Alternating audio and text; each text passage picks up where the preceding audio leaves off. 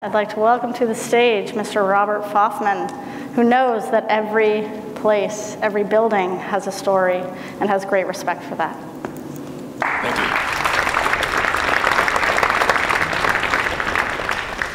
I turned 60 a couple weeks ago. My sisters are still mad at me because I don't have any gray hair yet.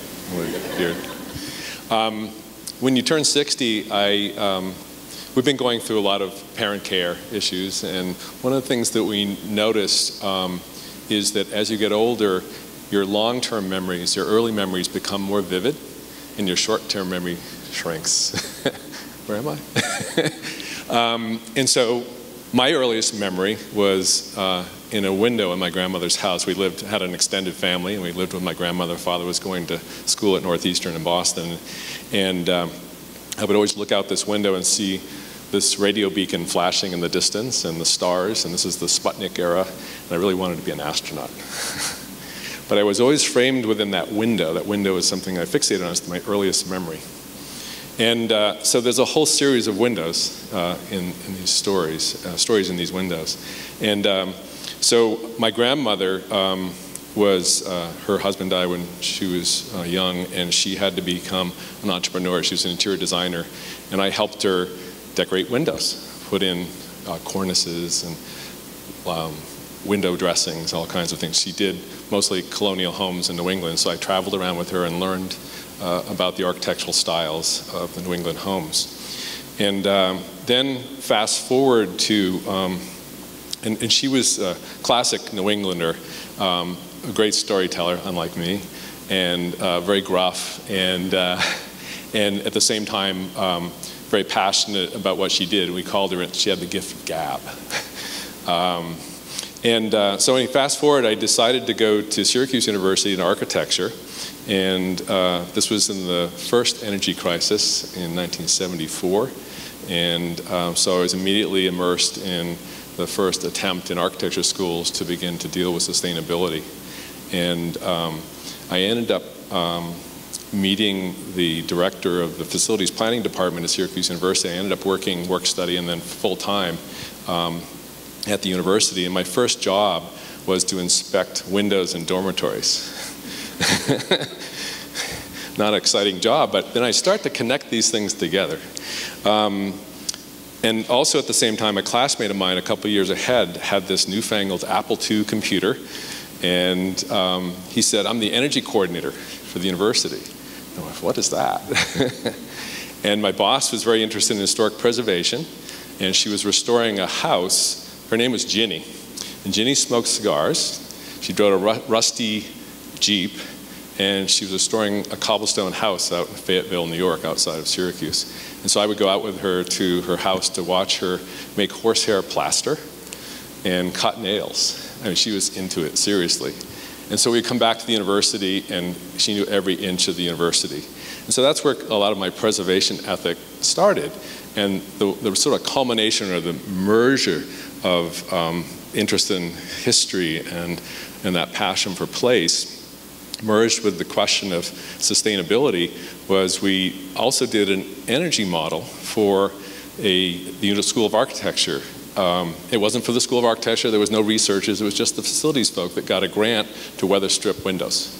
And so we took that Apple II and we calculated and came back very proudly and said, there's a 5-foot hole in the side of Slocum Hall, the School of Architecture, because we calculated all the little cracks around all the windows and figured out that if we weather stripped the windows, we could save a lot of energy. And so that really carried through my whole career, these little incidents around windows. And then I left Syracuse and came to Pittsburgh. My wife is from Pittsburgh, and I had the good fortune to connect with Peter Bolin and then to Carnegie Mellon with people like Volker and Vivian, and got an opportunity to learn about what they were doing, and had the unique opportunity to work on the intelligent workplace.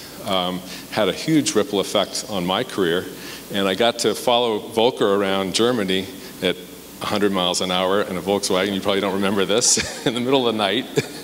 I had never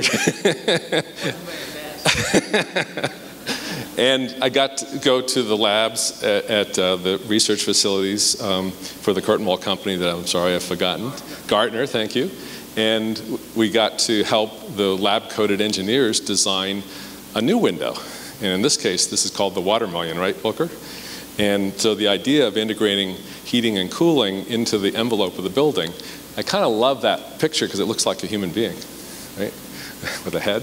And so the story is also, I think, tied to sort of both the left brain and the right brain side of looking at design from the intuitive side as well as the rational side. You need the science and the engineering, but you also need the art of design.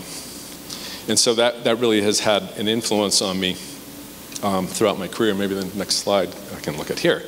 My passion for preservation and this interest in building performance in a small architectural practice where there's limited means sort of connected me to a couple of really important places in Pittsburgh.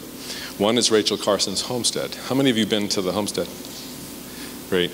I had an opportunity to help get a grant and restore the windows in the house. And the first time I went into the house and went upstairs to her bedroom and looked out that window, I knew I had found Rachel Carson. So it's pretty cool. And that picture is nothing like what she probably saw. It was probably much darker and grayer. There probably weren't leaves on the trees. But she was also looking at the beautiful orchard around her and the wisdom of nature around her. But I've always enjoyed that window, and it means a lot to me in my practice in thinking about that. So we keep coming back to these windows. The next house is August Wilson's house just down the street here. And I got involved in that. Actually, Terry Baltimore was very helpful. We designed the Hill Library.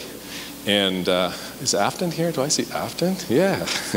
Afton was involved in that. And we really started to immerse ourselves. I think one of the things that is great about being an architect is you get to get into other people's business. You get to other people's cultures, other people's places, and so you really get to explore and develop a real diversity of interests.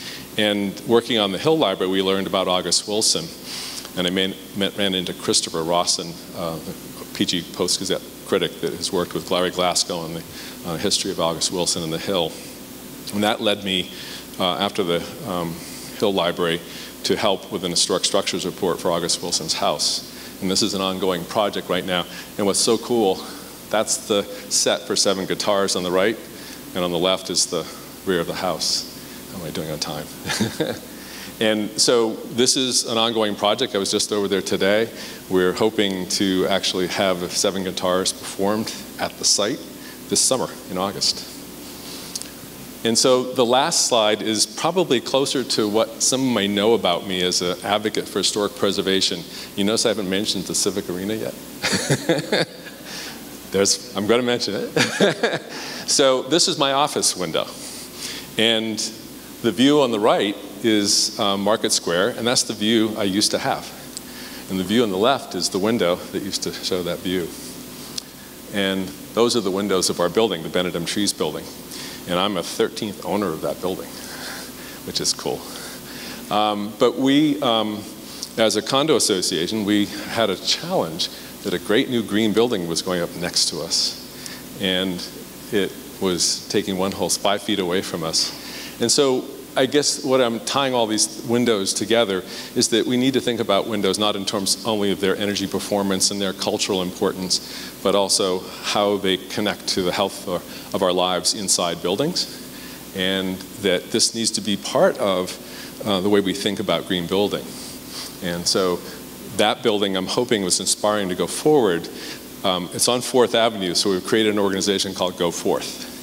And the idea is to begin to bring all the new residents that are now living there and all the small businesses together to advocate for quality of life on that street, its historic presence, and to make the history known of that place. So I will leave you with the idea that we all hear about eyes being part of your, the eyes of the soul, the connection to your soul. And I think windows are the connection to the soul of a building. Thank you.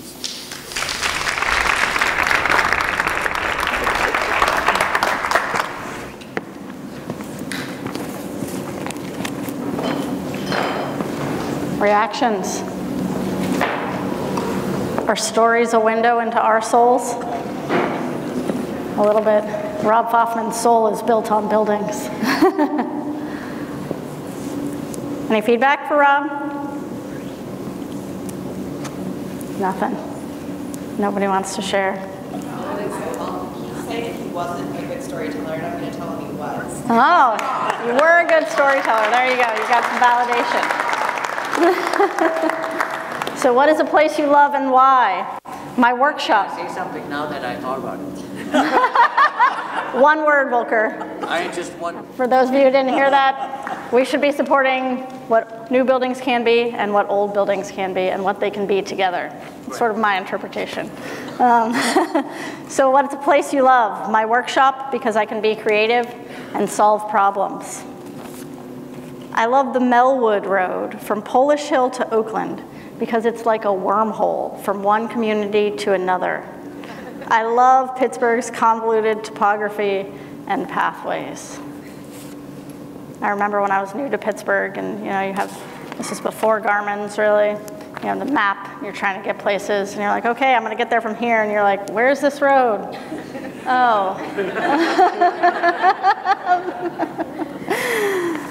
And leading into our next storyteller, what's a place you love and why? Carnegie Library in Oakland, because it's always filled with people excited to learn, teach, read, and share. It has a great sense of community.